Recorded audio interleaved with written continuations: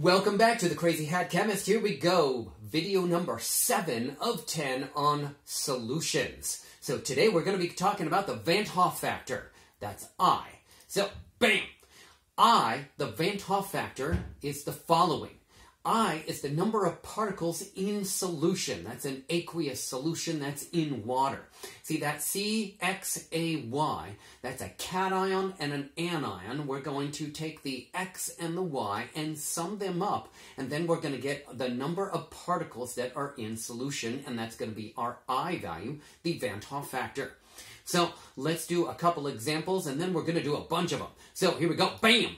Okay, that's sodium chloride. Sodium chloride is a cation-anion combination. So if you take sodium chloride, put it in water, for every one sodium chloride molecule, you get one sodium and one chloride. So that's one sodium plus one chloride. That's a Hoff Factor of 2. That's why it's I of 2. All right, let's do another example. Here we go. So C12H22O 11 is a molecular compound. It is not a cation-anion combination. So when you put this molecule in water, it dissolves and does not dissociate. Unlike the sodium chloride, where it dissociated and broke apart between the cation and the anion. So that's why in this you get a Hoff Factor of 1. All right, let's give another one a try. This is sodium sulfate. So when you take sodium sulfate, which is a cation-anion combination, you get 2 sodium ions and 1 sulfate ion. So that's 2 plus 1 gives a Hoff Factor of 3. All right, hopefully those 3 examples make sense. And now we'll do a bunch of them over here off to the side.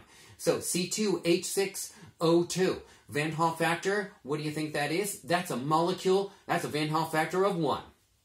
The NaCl, that's a cation-anion combination. So how many cations do you see? 1. How many anions do you see? 1. So that's a total of 2. Okay? And the calcium chloride, that is also a cation-anion combination. Okay? And that is 1 cation and 2 anions. So sum those up. That's 1 plus 2. That's 3. Okay? I am hoping you are going to go back to your nomenclature unit if you don't recognize the names of these compounds. C6H12O6, that's sugar, and oh baby, that is super sweet, and it dissolves but does not dissociate in water, so therefore it has a Hoff Factor of 1. Ammonium sulfate. There are 2 ammonium ions, that's 2 cations, and 1 sulfate, so that's a Hoff Factor of 3. And calcium phosphate is also a cation-anion combination. So you have 3 calciums and 2 phosphates. That's a total of 5. And sodium acetate, that's a sodium, 1 sodium, and 1 acetate. That's a Hoff of 2. And sodium oxalate, that is 2 sodiums and 1 oxalate. That's 3. Carbon dioxide is a molecular compound. It does not dissociate. It's not combined in a cation-anion combination. That's why it's carbon dioxide. It has a prefix naming. And so this has a Hoff Factor of 1. And then dinitrogen pentoxide. That's also a molecular compound. It does not dissociate. It dissolves in solution, and therefore it would also have a Hoff Factor of 1.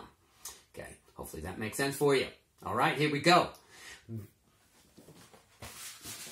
That was the 7th video, and some people think I'm a dinosaur because I'm that old, but I'm really not. I'm just a young baby dinosaur. I hope to see you for the 8th video when we're talking about boiling point and freezing points. Talk to you then.